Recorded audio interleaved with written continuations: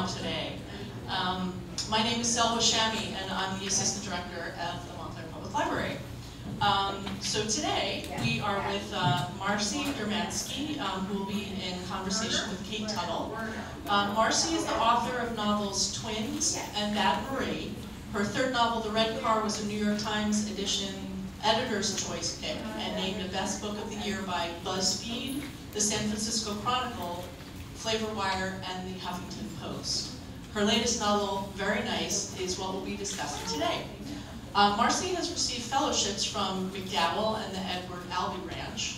She's the winner of the 2002 Smallmouth Press Andre Dubut Novella Award and the 1999 Story Magazine Carson McCullers Short Story Prize.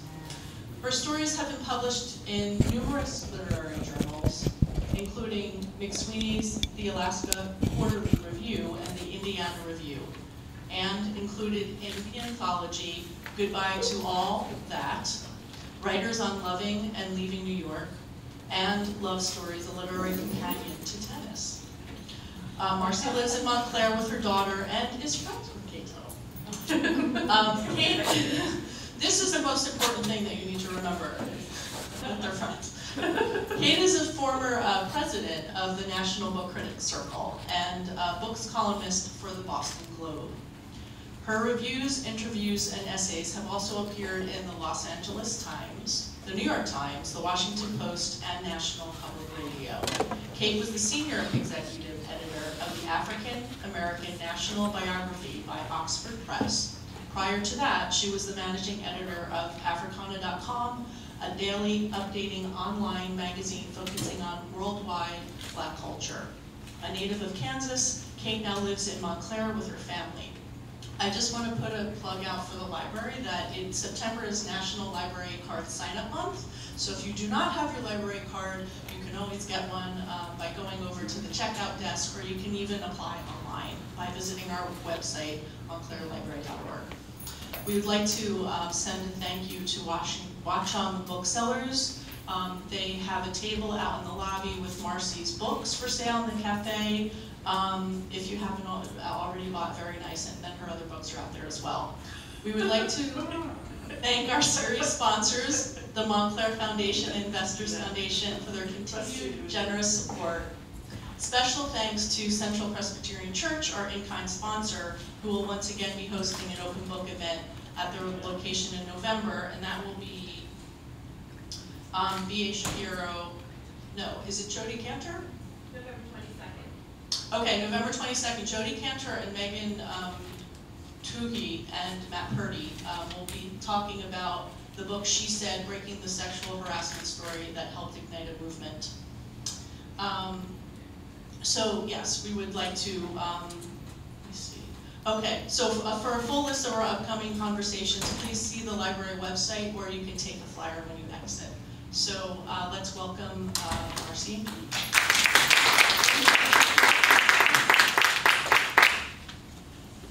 Thanks. It's so nice for everybody to be here on this beautiful Sunday afternoon inside of the library. And I was going to start, this is my novel, Very Nice, and it's told with multiple points of view. There are 5 points of view. And the first chapter is about a relationship that starts between a writing student, a young female college student, and a professor. And I tend not to read that first chapter because it's a little bit racy, and I just don't like to do that all of the time. So we start with chapter 2, and if anybody was at my Boston bookstore reading, I've read this chapter before, but it's really nice to hear it a second time, so it's good. And so this is from the point of view of the mother who's anticipating her daughter coming home. Rachel came home for her summer break with a dog, a standard poodle. I had just put my dog down. She was 12, my sweet Posy, also a standard poodle. I thought we would have a few more years, and I was not ready. I needed a new dog. I didn't function properly without a dog, but this was much too soon. Somehow, losing Posy was hitting me worse than losing Rachel's father, who was not dead. Nice, right? He had left me for a younger woman. He was living with her in a girlfriend's apartment in Tribeca. I would have preferred if he had died. My feelings would be less complicated. I wanted my dog back. Whose dog is this, I said, and don't say a present for me, because I will kill you. Rachel shrugged. Sometimes I thought there was something wrong with my daughter. sadness to her that I found unnerving. It was like she had a switch, an on-off mode. Even when she was a girl, she would want to sleep in my bed, hug me like there was no one else, and then gleefully go on to another girl's house for a sleepover. And like that, I did not exist. On, off. I knew intellectually that my 19-year-old daughter was not a sociopath. She was the way that she was, but I never knew which daughter would wake up in the morning. I had been planning to pick Rachel up later that day from the train station, but instead she arrived hours early, sweaty, pulling her suitcase and this dog on a leash. It was a gorgeous dog, long legs, apricot-colored fur, an expensive dog. Rachel, I said, whose dog is this? My writing professor, she said. My daughter had been excited about taking his class. She'd been required to submit a story to get in, and was over the moon when she was accepted. He had to leave for the summer because of a family emergency. I told him I would take care of Princess until he gets back. I know you, Miss Posey. I miss her too. Rachel was aware of me staring suspiciously at the dog, tears welling in my eyes. At least she wasn't an idiot. She also didn't mention her father. Isn't he from Pakistan, your writing professor? You remember that? I wondered why I remembered that. He was striking, his author photo. He had these dark eyes. That's a really inappropriate way to talk about a writer, Rachel said. Is it, I asked? Isn't that the point of an author photo? Rachel looked at me with that blank expression. You talked about him a lot in the beginning of the semester, I said, and I read his book. Did you like it? It was long, I said. I wanted to like it. Even the sentences were long. I know it's supposed to be a masterpiece. I read review after review, and no one complained about the sentences. I think there was something wrong with both of us. This often happened. We did not stay mad at each other for long. I wanted to chew my daughter out about this dog, and instead I was talking about her professor's overwritten novel. No, I said, we appreciate short sentences. His book just might not be for us. The poodle was panting. It was a hot day, 90 degrees in June, too hot for June. Global warming was here, and life went on. As humans, would we learn to adapt? Here I was, adapting. I wondered how Rachel felt about her father leaving. She had said she was no longer a child, that her feelings on the subject were inconsequential, whereas my feelings had been hurt. Our perfect family had come apart, and my daughter did not care. She was just like Pierre from that Morris Sendak book. I would have fed her to a hungry lion if I could. I knelt down and petted the beautiful dog she'd brought home. I scratched the poodle under her chin. It was ridiculous. Could I fall in love with a dog that quickly? It's going to be fine, Mom, my daughter said. I'm going to walk her. I will feed her. It's a big house. I heard echoes of my 7-year-old girl begging me for a bunny, telling me she would feed her, that she would clean her cage. That same little girl who quickly lost interest in that same bunny, who became my responsibility, another household chore until the bunny escaped from her cage and was cornered by Posey in the living room. That poor little bunny died of a heart attack. My professor was leaving and I offered to take her. He was going to let a subletter take care of her, a stranger who works 12-hour days. I sighed. It didn't matter that I was not ready to have another dog in the house. I wouldn't want this wonderful dog inside, alone in an apartment all day. I wasn't even sure if I wanted my daughter home, but here she was, standing in my yard. Bring her inside, I said. Let me get her some water. She must be thirsty. Why don't you ask me if I'm thirsty if I'm hungry? You're a big girl, I said. You can take care of yourself. I can't, Rachel said. I'm desperately unhappy. I looked at my daughter and I didn't know if she was telling the truth. I didn't know if I was supposed to hug her, if that was what she wanted. I could, of course, go ahead and hug her, but there was a chance that she would just stand there, stiff as a board, and I wasn't ready for that kind of rejection so early in the day. She did not look desperately unhappy. But what if it was true? Was I supposed to take care of her all summer? She told me last week that she was thinking about not coming home, that she would stay in her college town and find a job there, and I told her that would be fine. I sort of liked the idea. Rachel already had a job at the day camp, her third summer job in a row. I had seen the director at the farmer's market, and she told me that she couldn't wait for the summer season to start, that my daughter was such a good counselor. The kids always loved her. I loved her. Fuck it. I was glad she was home. Let's get you both something to drink, I said. And you know what? I'm going to just skip to the end of the chapter, because it's more fun to answer questions and talk to Kate. But basically, the daughter didn't turn in a student. She didn't turn in her story at the end of the semester for her professor, and she basically didn't get a grade, and her mother's really frustrated with her.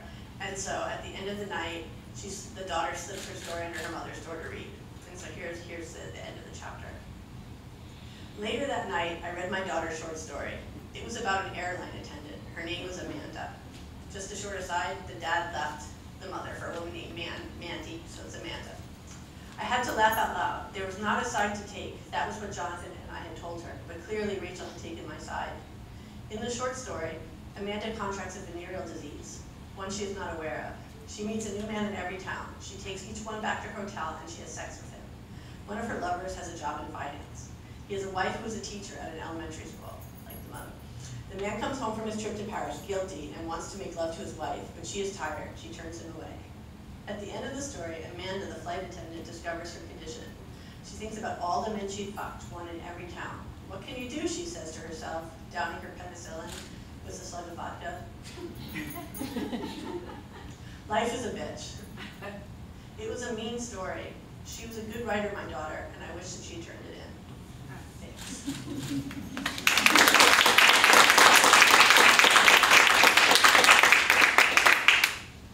Thank you so much. So Very Nice was my favorite book of the summer by far. I mean, it was just a really, just such a sharp and fun read. And I'm curious, you know, a lot of the times books spring from specific inspiration, whether it's something in the news or something in the writer's own history. There's certainly a lot of newsy items, not newsy items, but this book engages with the presidential election, engages a little bit with global warming, engages a little bit with Me Too. But I'm curious whether there were any other ideas or specific memories or people that sparked Very Nice. Yeah, this book started as a short story, which was the first chapter, because I really did want to play with Me Too, and I always wanted to write about the whole student-teacher affair situation, because I just find it so fascinating. It's such an abuse of power, and even though now it's really, really bad, I think it's just always been done in the history of professors and students. Students are always like, my male writing teacher. They're like, I don't know if it's going to stop, but now it's really bad. So I wanted to write about that, and I wanted to make it a little bit more complicated, because if you read the first chapter, which I'm too shy to read out loud, she really, really comes on to him. So it's like, well, here's the dilemma. And so that's how it began. And then as I'm writing, I'm very much a stream of consciousness writer, and I wrote this book not that long after the election. And so I found that, like, I was sort of writing a literary soap opera, but the world just kept coming in, because I like to go into the heads of my characters, and so this is what they're thinking about. And so how you keep, like, the loss of Hillary Clinton loss out of a book, how you keep gun control, it's all in there. People go on Facebook, because that's sort of what we do. That's even what I, as a writer, will do. If I'm writing really, really well, for some strange reason I have to stop and check my social media, which makes no sense. And so that's what these characters do. And so it wasn't, none of it was really planned, is what happened. But it all's in there. Yeah, that's interesting. So, I mean, none of it was planned, but it's a book that it has a very well-designed structure. Yeah. You know, there are these alternating voices. They're all in first person. And how did you know, just as a craft question, how did you keep it all straight? How did you decide which voice was going to carry what part of the story, and really develop different voices for all of them? Yeah, I mean, I'm not an outliner and I'm not a planner, but because I had so many different points of view, it gave my book an instant structure, because I had an order. It was going to be Rachel the mother, Zahid the professor, and then Chloe the subletter. And then only twice the father comes in. So basically I would do each 4 characters, and then I'd go back to the beginning. And every time I'd start, you just keep moving the plot along. And I didn't outline or plan anything. But what I did realize that one character is the writer's subletter, and it makes no sense that she's in the book. Like, I don't know why I wrote her. She's just what came into my head. But I think I was around page 80 or 90, and I'm realizing, like, she's got to be in this book for a reason. So I wove her in, and somehow the subletter, her sister is a writer who's a good friend with Zahid, and it turns out that her boss is the father of the family in Connecticut. So in a way, she's a real linchpin. She has to be in the story. And I think once I figure things out as I go, then I just work backwards and I make it work. So I pretty much, every time I write, every time I open the file, I never move directly forward. I always go a little bit backwards, and I sort of go back in and then move forward. And so by the time I get to the end of a draft, I'm really at the end of like my 10th draft, because I've been rewriting the beginning so many times. Yeah, so I never, sometimes people say, oh, there's this cliche with writing or about the shitty first draft. And that's just not how I work as a writer, because by the time I get to the end of my first draft, I've got something polished, or I wouldn't have kept on going. And yet this book came pretty quickly. Really quickly. Yeah, and how was it different? Like, I mean, have your other books come quickly, or was this a different experience? This was a different experience because this is a book, I mean, I wrote one other book with 2 points of view. It had 2 points of view. It was my very first novel, Twins, was each twin, but this is 5 points of view, and it's a little bit longer than my other books, which tend to kind of they go just past novella length. It's like I just make it. But this book is, it's over 300 pages, so that's good. And it just came quickly. You don't get paid by the page. I don't. But I just really wanted to finish just so badly. It was just so strange. I was so motivated. I didn't have any readers in this novel, which is not how people write. I didn't bounce it off of anybody but my agent. And I just had him give me deadlines. And I'm like, hey, by this date I'm going to give you something. And one time we had a deadline. And he said to me, he's like, Marcy, he loved it. He's like, I've never had like a client give me something with as many typos as this before. But I just wanted to make my deadline so badly because he told me I could miss it. I'm like, if I miss my deadline, there's absolutely no point. And yeah. So, and I don't know, and I didn't know I was going to write as quickly as I did it. So interesting. it is interesting, and I don't know if this experience will happen again. And I actually tried to have my agent give me a deadline after this book came out, like about 6 months into it, and the deadline just came and went, and I wrote nothing for it. So I can't repeat that experience, which I really wish I could. And he's really lovely. He's like, if this isn't working for you, that's fine. But so, usually for me, the time in between books is more difficult than the time when I'm actually writing. It's hard to land on a subject that I want to work on. So a lot of writers know what they want to do next. And you're not one of those. No, I writers. wish I were one of those writers. So. Yeah. One of the inspirations, or not necessarily inspirations, but you've written about how this book derives in part from your love of soap operas. Yeah. And I know that you used to be a film critic, and you are a really astute, smart consumer of TV and films. Yeah. Do you find that those fallow period between books, are you watching a lot of TV? Are you watching a lot of movies? Or is that part of your percolation process? It's just so great because I can say yes. Like, it's so fantastic to be able to say, yes, I've been watching General Hospital for 20 years and it's really good for my writing. And it's like true, but I had no idea at the time. Do you know what I mean? And if I were to give writers advice, I wouldn't say watch a lot of TV. But I feel like TV is so smart right now that TV, it's very strange. I used to be all about film, and I'm finding film so hard to carry its 2-hour story arc, or even an hour and a half, where I'm finding TV is just to be a lot more brilliant these days, and so it's interesting. Yeah. Yeah. So you recommended Fleabag. I recommend, yeah. Is there anything else that you're recommending that's brilliant? Well, if anybody hasn't watched it, it just came to its art, but it's Jane the Virgin, and it actually ended so beautifully. Because what I really love with writing is a circle. Like, and I love for things to come back to the circle, and I think it just happened like a beautiful end. Came all the way back to the beginning, and I know that over a 5-year period of time that they couldn't have had all that planned, but it's just amazing with what a writer can do. And that show is actually about, it's a complete over-the-top soap opera, but it's a woman who wants to be a teacher, and at a certain point she ends up becoming a writer, and I was like, no, whatever you do, don't be a writer. Like, I was really rooting for her to keep her teaching job, but it really works out beautifully where you kind of find out that the whole show was her life and what she's written. It's just gorgeous. Oh, that's great. It's really funny. Yeah. So this book is pretty cinematic as well. Yeah. And I'm curious if you can tell us whether there are any TV or film options in the works. Oh yeah. I don't know how much you can tell us. I don't know how much I can tell you because it hasn't been announced as an official Deadline News variety story, but it has been optioned.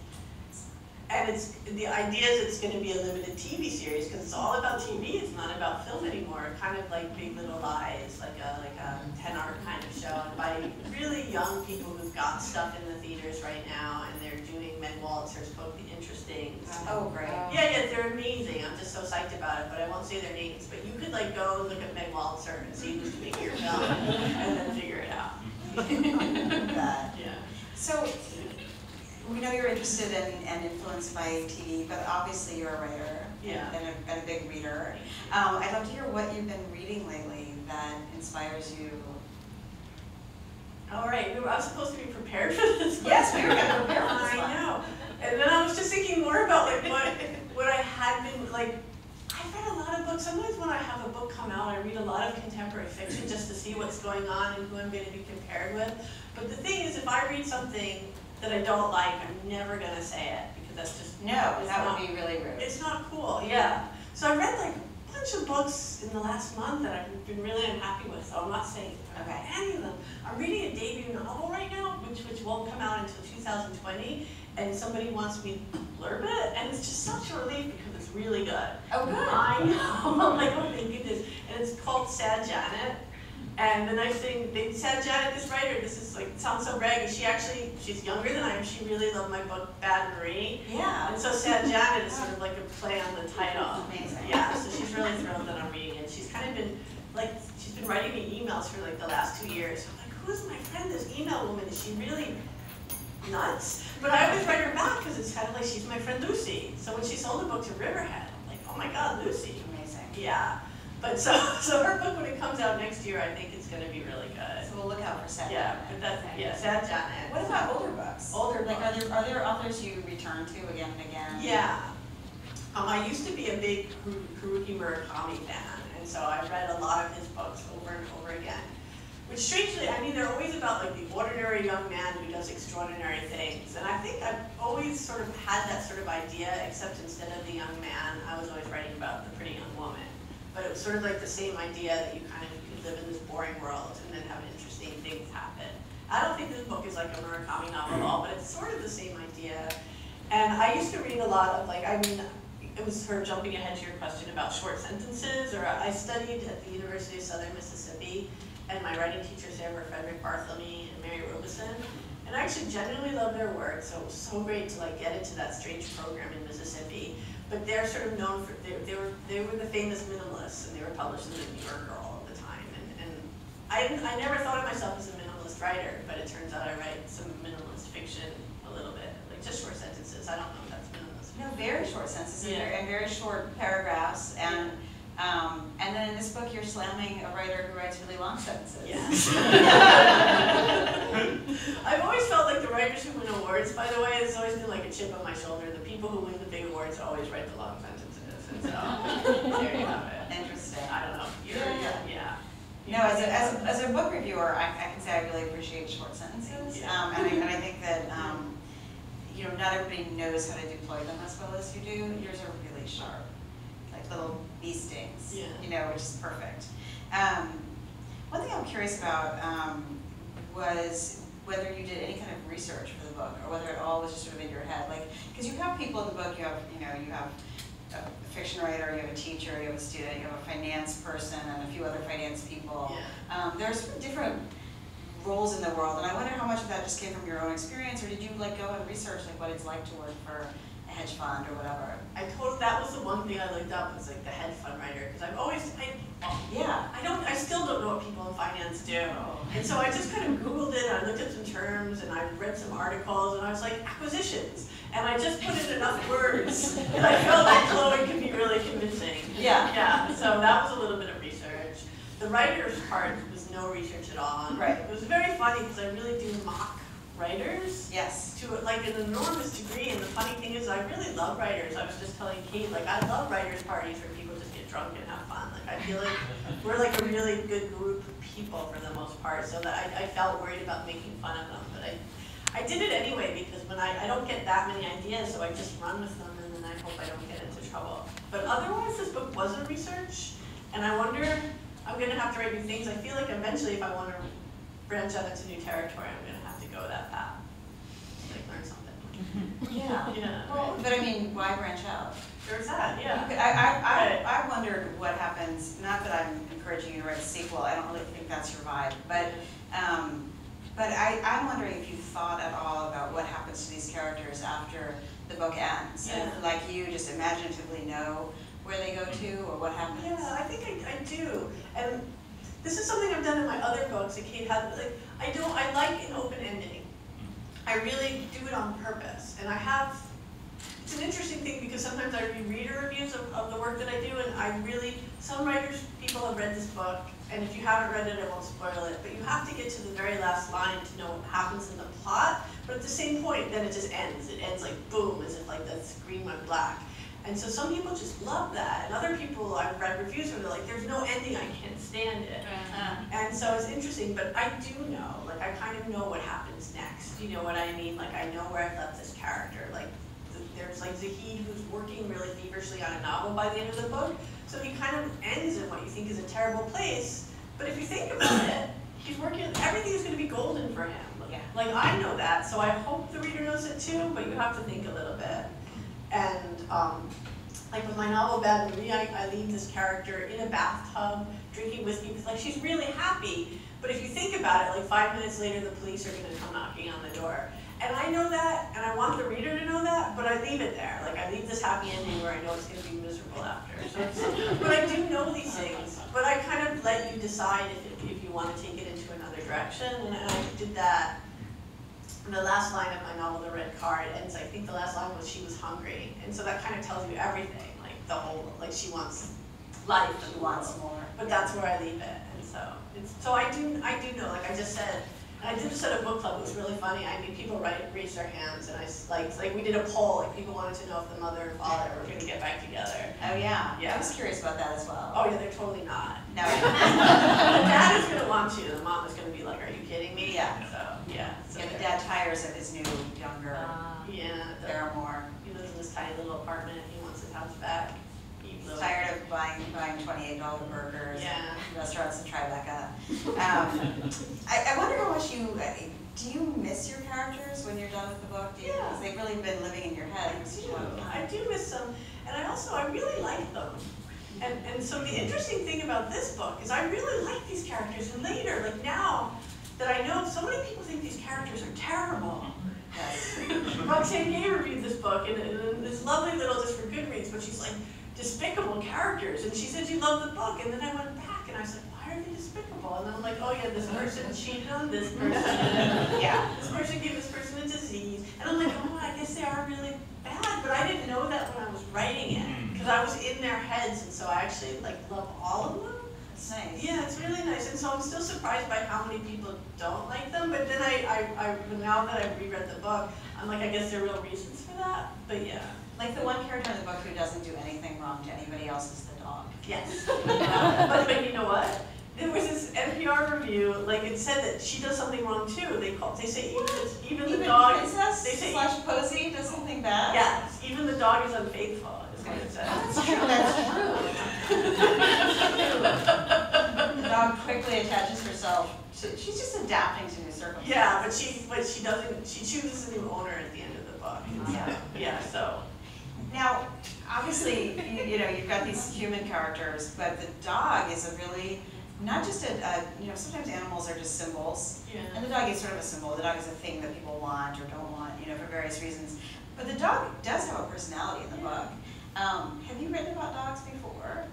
You know, there was a dog in my first book, and then there hasn't been one since. And I don't have dogs anymore. Kate's a dog person. I have cats, But you're a poodle person. yeah, I am a poodle person, and I just love them. And so Rachel's here because there's a dog at our bus stop that I just love that dog so much. And yeah, so it was fun to put it in, and I didn't know that the dog was going to be such a big character. Yeah. And that was actually one of the few things I did have to do when I was revising, is I had to remind myself, like, wait, there's a dog. So I would go back to the scene and I made sure what the dog was yeah, doing. I made sure that the dog was getting water, or the dog goes on walks, or the dog in the last scene has to bark, but I really had to make sure that she was in it, so she got some revision time.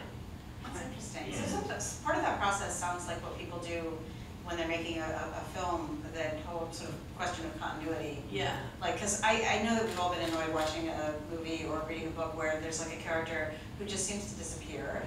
Yeah. So it totally makes sense that you have to go back and make sure the dog is getting taken. Yeah, I'm actually watching this TV show with Marina called Modern Family, and there's one family that has a dog in it all the time, and the dog is the main character, but there's another family that has a cat, and they leave that cat out all the time. And Nina's like, where's Larry, where's Larry? So, It's so sweet. I know. She wants the cat to have more stories. You do neglect it. Yeah. One thing that you have written about or talked about is how much you like to write in public spaces. Yeah. Coffee shops. I know that when you were writing this book, we were having some writing dates at Daisy Mocha. And I remember watching you. I was working on something that, just a little essay, but you were writing a whole book. And I remember just your focus was really intense, and you would like play with your hair. Yeah. Sit there and write. I know, I didn't even realize that. I didn't know at the time when we were working together that I was writing a book at the time. Oh, really? Yeah, I didn't know that this was a book. You were just noodling around with this No, story. it was just, I think I got to page like 100 or 80 and I realized it was really a book, so. Have you gotten up to 100 before and abandoned it? I have, well, mainly by 60 I abandoned things. Okay. So I think at that point I did. Yeah. It's like a threshold. Yeah. But in public spaces, it's funny because I don't think they're really good places to write. And I mean, I used to work in a writing center, and yeah, people would watch me write there, and I didn't know it because sometimes you're like smiling or people like really happy and stuff. Yeah. That part's weird. Like you're really exposed when you're writing in a public place. But I think when I'm at home, I just always want to do something else. Like I always, like if I have too many distractions, or I want to clean up, or I just do want to watch TV, or I think one day I'm gonna have that room that I want to write in because I think and sometimes I write at home. I do occasionally. But mainly there's so many times where I'm like, I just have to get out of here. Yeah. So, and it works for me, like, so. What's like the ideal public working space for you?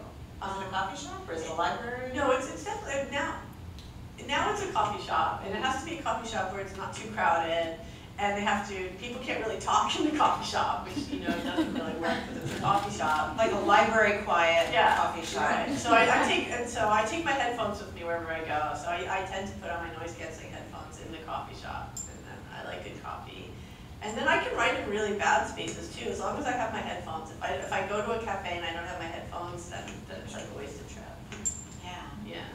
Do you, are there certain kinds of scenes that you feel like you have to be at home to write, or can you write sort of anything? Do you really like lose yourself? I think I really lose myself. I mean, this book was just a weird one because it was kind of nuts how much I wanted it to write it so fast. I don't know what that was about, and I don't think I'll ever get to that place again.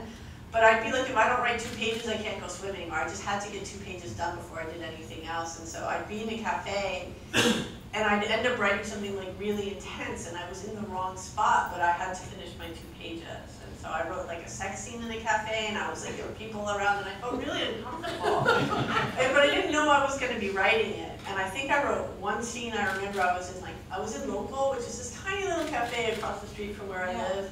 And I know the scene that I was writing, and the mother and father was the scene where they're fighting at each other. Like she throws the phone at the TV, and it's really intense. And there's people talking too loud, and I just picked up my computer and I moved tables. And it turns out they have tables where you're not allowed to put your computer. And I was writing, and somebody actually interrupted me to tell me that I couldn't sit there. And I was like, are you kidding me? And so I laughed, and I didn't finish the scene at the time. I'm really surprised I didn't somehow make it into the book. Right. Because there are a lot of sort of rude little moments. Yeah. I don't try to write at that cafe anymore. I still go there, though.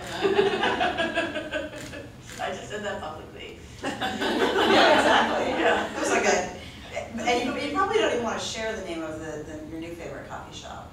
Right. It's okay. It's okay. I mean, it's in Bloomfield though, so yeah. It's 23 Skidoo. I can share it because people aren't going to go to Bloomfield, are they? It's a really good spot. I haven't been there yet. It's really nice. But I hear it's amazing about it. Yeah. Some good things about it. It's really, really big. They have beautiful plants. And they have good coffee. Nice. Yeah, it's good. Do you, so I'm curious about these books where you've gotten to page 60 and then you've abandoned it. Yeah. Like how many are there? How many of those little misshapen creatures are there? And do you ever go back to them or mind them for parts? I mean, I actually have one, it's like a short novel that got rejected. That was yeah, I know, it was awful. It was only about 200 pages. Where is it in the order of your books? It was after Bad Marie, and it was set on a spaceship. I wrote about a sad girl who's on a spaceship and she can't go home. And it was kind of fun writing about outer space, and I was really kind of cool, but then I had no idea what to do with the plot, and then it just got really stuck, and I'm kind of glad that it got rejected, but it must have been okay because my agent sent it out. But that was hard. It's really hard to write a book and have it be rejected. Yeah, I bet. Yeah, and then, yeah, I mean, that was the longest period I went in between novels, like between Bad Marie and The Red Car. It was about 7 years between. Oh, okay. Yeah, and that sucked. And so I think the funny thing, and I know this from other writers, and it doesn't even matter how successful you are or how quickly you do it, that every time you sit down to write a new novel, you think, oh no, I might not be able to do this again. It seems so unfair, because because you should have gained that sort of confidence at a certain point. But, Do you think this book gave you confidence? I don't know, because now what do I do now? Yeah, it did give me confidence. It totally gave me confidence. But at the same time, I'm sitting down to write right now, and I'm at this page. I'm just like on something that's like 12 pages long, and I'm like, am I going to make this longer? I'm going to make it short. Like, I have to sort of, things get past the point where I'm like, I don't like this very much, so I better make this into a short story. So I'm at this place where I'm writing, but I'm putting all this pressure on myself, because I don't know what I want it to be. But I want to keep writing it, because if I'm not working on what I'm writing right now, then I'm not writing it all.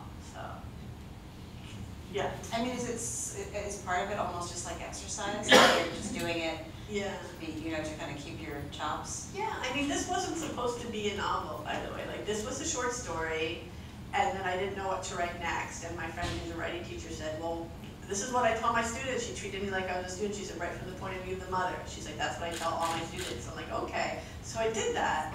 And then I wrote from the point of view of the professor. And then I did the subletter, and I had about 40 pages. And that was a lot. And I thought, this isn't going to be my next novel, so forget it. And I actually stopped working on this for about 3 months. And then I wasn't writing. And I was like, oh, well, this was fun and easy. Why don't I just go back to that? Because sometimes I think if something is too easy or too fun, I'm going to just stop. And so going back to it was really a good decision. But I think I was at like a 40-page marker, and I was like, well, I'm not going to commit to this. And then when I couldn't come up with another idea, I was like, well, I might as well go back to it. It's interesting. Yeah. It's not the process I hear other people do. I'm not sure. I mean, I think every writer's process is different. I think every writer's process is really different too. Yeah. But I'm fascinated that you're able to go that far into a book and then leave it behind. Yeah. I mean, do you think The Girl in the Spaceship is ever going to be published? I think people say that, or Lizzie Skirt. Some people are like, why don't we just publish it online or this or that? But I think that book is just too painful for me to go back and look at. So maybe it's something else. Maybe it's a script. yeah, it could be. I mean, I don't know. Yeah, I don't want to look at it though. No. Yeah. Don't do that to yourself. Yeah. What kind of reaction, I mean, obviously you've gotten great reviews. Yeah. But I'm curious about reaction to this book by, for instance, people who know you, fellow writers, because there are so many writers, there's such a sense of writers, the writer's life being a little bit lampooned in this book. Yeah. And also, what did your mother think of it? Oh yeah. Because it's a lot of mother-daughter It's a lot of stuff. It's a lot of mother-daughter stuff, and I think my mother didn't like this book when she read it, and she said the reason why she didn't like it, I let her read it in galley form because she begged me for it, and then in galley form there are typos, and she said that the typos just drove her so crazy that she couldn't enjoy the book. And now that it came out and it's got good reviews, she was able to reread it and enjoy it. So that was great. Because it's upsetting when your mother doesn't like your book. It's really hard to be a mother. And then I know there are like lines in this chapter, like I'm writing about like a 19-year-old daughter, but the whole section about a 7-year-old girl wanting a bunny, that's my daughter Nina, still asks me for like a bunny every day. And I'm never getting her a bunny because we have 2 cats and she doesn't get a bunny. But I put it in this book, and so she's going to get older and recognize it. And there's something just dangerous about writing and having your family read it and having your friends read it. And so it's scary. And my novel, The Red Car, is really scary because, there's an ex-husband who could read that book and be really angry at me. But I've heard that he's just not reading it, so that's awesome. But It is awesome. It's really awesome. But like, if I have an idea and I want to earn money at it, like I better write this. But I try to change things, and I'm really sensitive to it. But in terms of other writers, I've just gotten like a great response. It's just so thrilling. Like sometimes I've been called like a writer's writer. Like I think more writers sometimes know me than like the general public or something like that. So Is that what a writer's writer means? I don't know what it means. Maybe you know what it means. I think it means that other writers like your work. Yeah. Not that other people don't. Oh, okay. Well, yeah. Mary Winnick said in her review that I was a writer's writer, so I could say that, right? Nice. Okay. So Nina is 10 now, Yeah. your daughter. How old do you think she needs to get before you'll let her read your work? We'll say 35. I mean, she's going to start just cracking those books in a few years on her Yeah. own. I mean, right now she has this idea that everything, like she tries to ask me what I'm writing about, and I start to tell her, but I leave a lot out. She just thinks it's so boring, and she likes to read, oh my God, and she likes to read fantasy, and so like, I'm just so beyond boring to her, so I'm hoping to keep that in her mind so that she's not interested in my work. But we did pick up this book when it was a book, and at first she was so not interested in it, it would hurt my feelings, but then we just started looking through it, and she had this game where she was just looking for curse words, and I told people this. And there's like one page where the F word is used 5 times, and so we were just going through this book and Delighted by she that? was laughing so hard, because she's supposed to be, you can bring your kids up not to curse in public, and that's what I do. So it's good, but I hope she doesn't read my book for a really long time. But I can't stop her because, you know, she could go to the library, and she's in the library right now, and just do it on her own if she wanted to. I don't know, I guess I could forbid her. No. I mean, that'll just make her read soon. Yeah, right? so we'll just deal with that later. But right now I'm boring, it's good. Yeah. I'm gonna keep that. I think it's kind of good for mothers to remain boring in general. Like, you know, you don't want to be so fascinating that your kids feel like they need to see some history there. Oh, good, yeah. You saw my daughter came in right before, I don't know what she wanted, Martin, but it was just like, she's just irritated for me for not meeting her needs, but she didn't want to stay for my reading like for even a second, so. Well, we're about to open it up to questions from the audience, but I have one last question, which is sort of, I feel like it's been touched on. Is like, do you have an ideal reader in your mind when you write? And who is your ideal reader?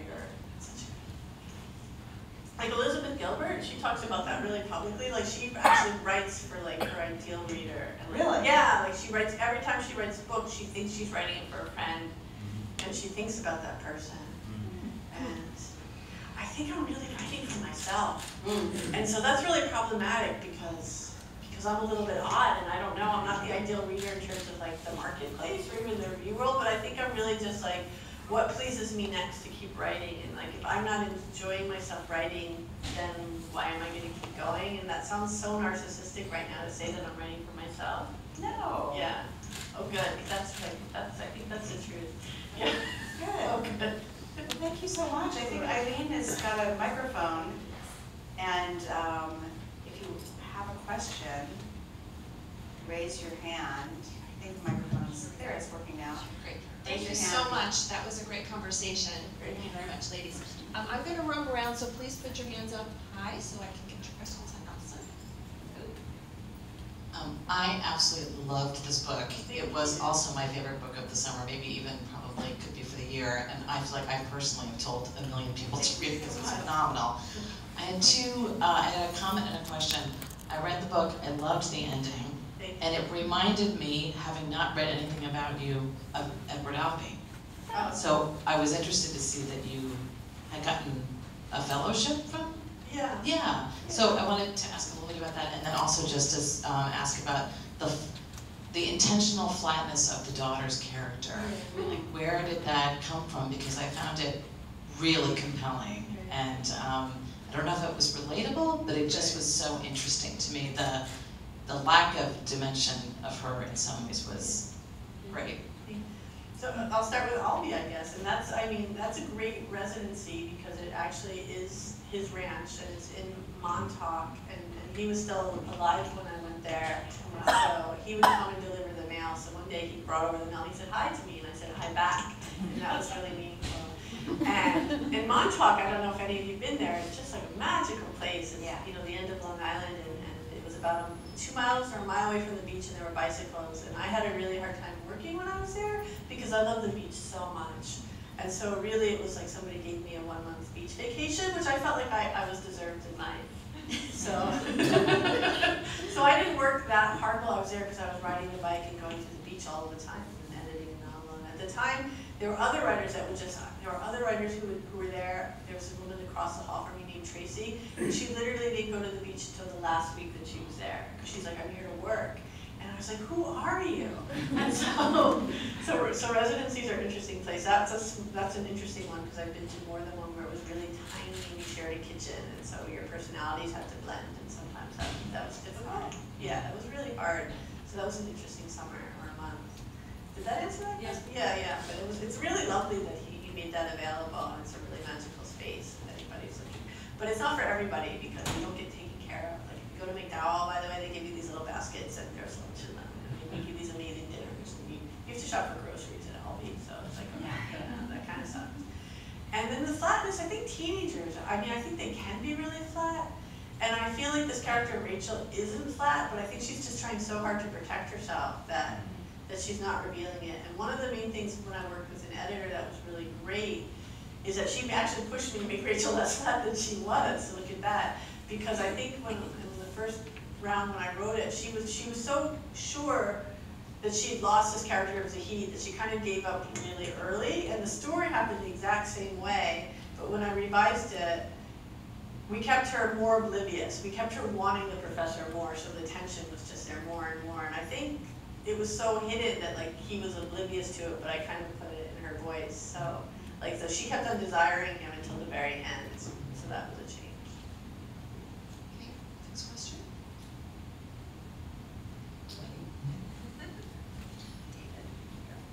Thanks, I enjoyed the talk a lot. I am curious, the chapter you didn't read, which I've got an excerpt from, it's timely, it's Me Too, but as you said in the beginning, this is a very old topic in some ways. There are a lot of plays and novels which have this teacher-student imbalance. What would you say is different from, about what you're doing in this?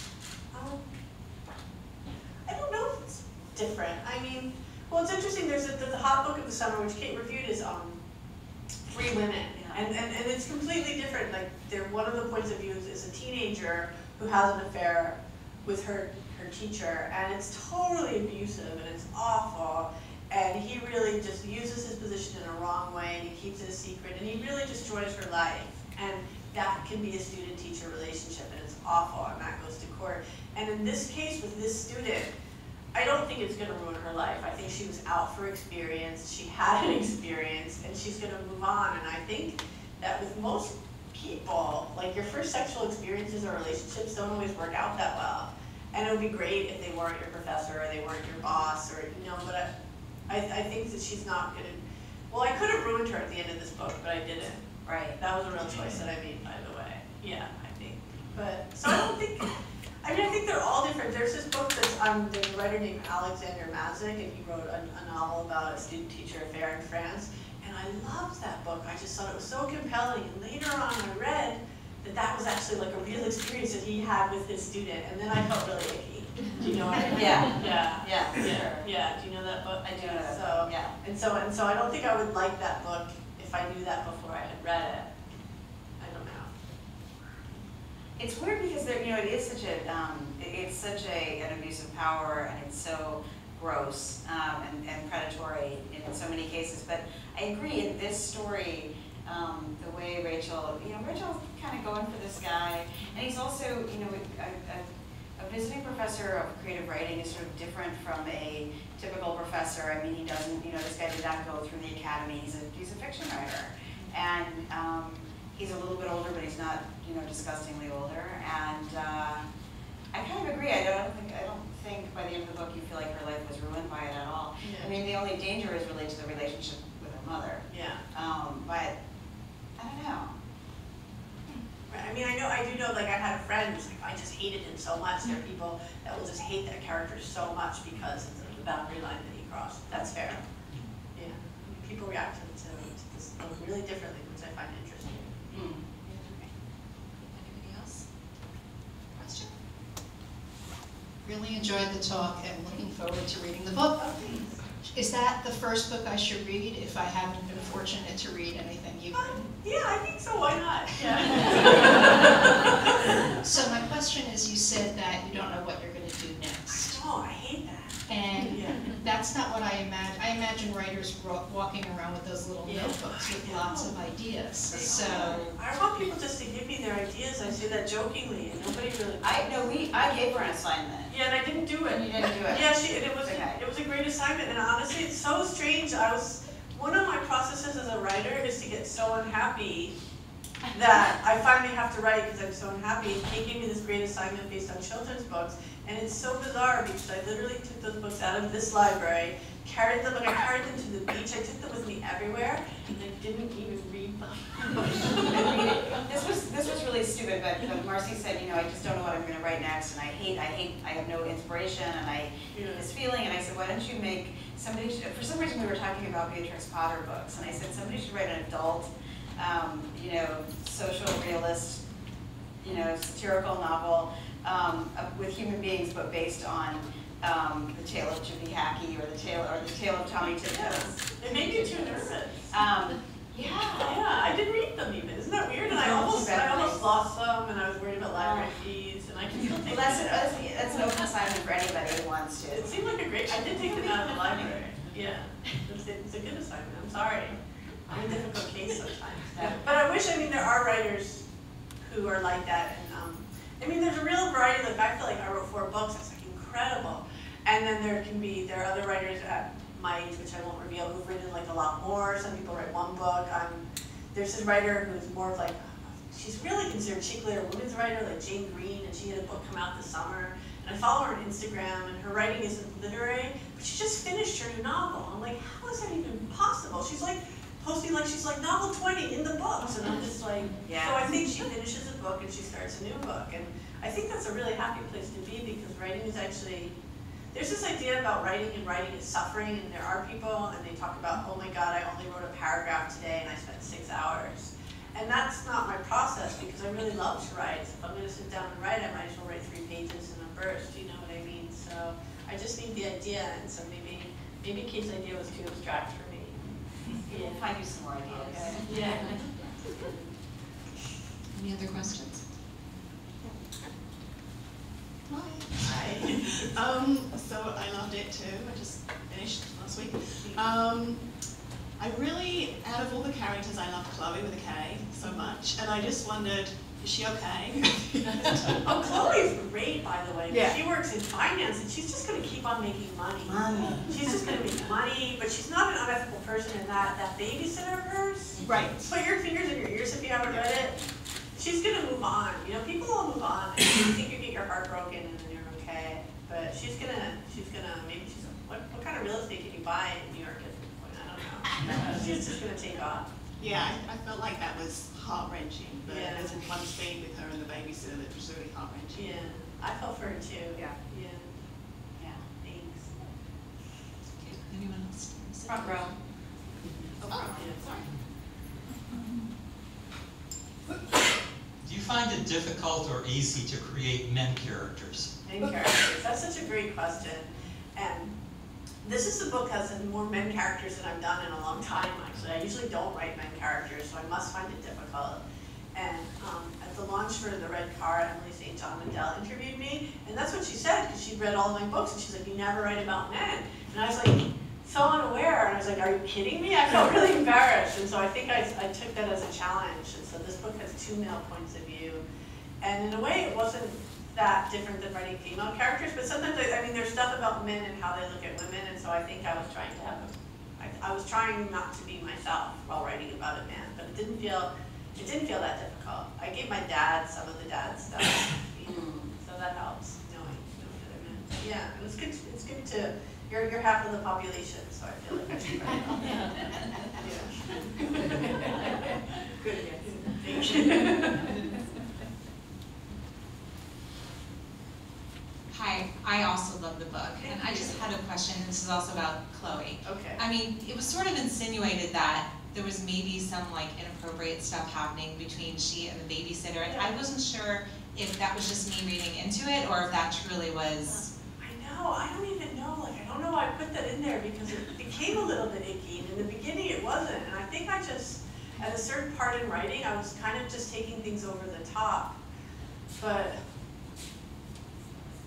I think it was, like, I think it wasn't cool what the babysitter did, but I think I'm thinking a lot about just like humans and what we can take, and I feel like, again, like I feel like the student stuck with her professor, and she's gonna be okay. I feel like this babysitter shouldn't have done what she did, but I feel like Chloe loved her for it. Like, I feel like she actually wasn't damaged. I think people can get damaged or not damaged, or everybody is damaged, but yeah, I don't think it was too bad, you know what I mean? Yeah.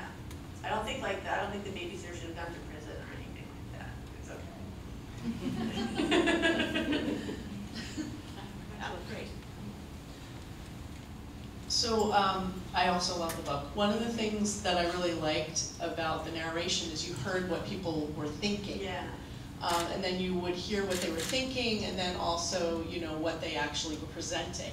So with Zahid, because you heard what he was thinking, he was like a total narcissist, you know, and it made it hilarious. But so when you created that character, was that in your head at the beginning, like this guy's going to be a narcissist, or as you were writing, where you were like, oh my God, this guy's a narcissist? That's such a great question. And see, I didn't. It's so funny because if I say that someone said he's writing insecurities and thoughts came from me, then I'm just like publicly admitting to him that I'm a narcissist. and so I don't know, like it wasn't intentional. I can just say one thing. I have a friend who actually wanted me to say this about her, and no one's ever brought it up, and so here's my moment. This is special for you. There's a small part of this book that nobody ever talks about where Zahid has a friend who's dying of cancer, and he says, die, tumor, die. And it really torments him. He's trying to write it, and he'll get a text saying, think, die, tumor, die. Yeah. And I actually had a friend who died of cancer, and I was on this text message list where this would happen to me. And I put it in the book because one day I was trying to write, and I had to keep to my timeline, and I get this text message saying, time for you to think these thoughts because I'm having my chemo. And I put it in the book, and so I tried to make it. In the end, I felt so guilty about it. I felt like I was the worst person in the world. Like, and I was just trying so hard just to write, and this is what I did to write that day. That I talked to her about it, and I told her about it, and she wanted me to tell people her name, which I changed it so much. I made it into a man who was dying of cancer, but it was a woman, and her name is Ella Avery because she wanted me to tell people, and this is the first time I've told people. Wow. Yeah. But in the end, what he does in the story that he's writing is, I think he gives a character who's dying, he puts him into the book, and he gives him like this beautiful storyline. So I think I wanted to redeem him as a narcissist. Like I think he's hateful, but he's true and he's honest. And I think for the most part with stream of consciousness, like I'm letting you all like hear all the twisted things people think, but we don't say them out loud. Do you know what I mean? And I think that's like true about life. If we don't say the things that we think about out loud, it's okay. We can get away with it, yeah, as long as you don't tweet about it. Yeah, right. I mean, I have to say, I did relate to some of those things, okay, you know, and great. it was like a human kind of, like, because he wasn't one-dimensional, like you said. Yeah, thanks.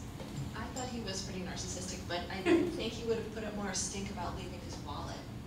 Oh, I Thinking know. about what that is, but that to me, I was like, oh, he was kind of decent. He didn't make a big fuss. I'll get it back. That's my own worry about this one. Well, thank you, ladies, so much. This was fantastic, and we really appreciate everyone coming. Please do buy the book on the way out if you haven't gotten it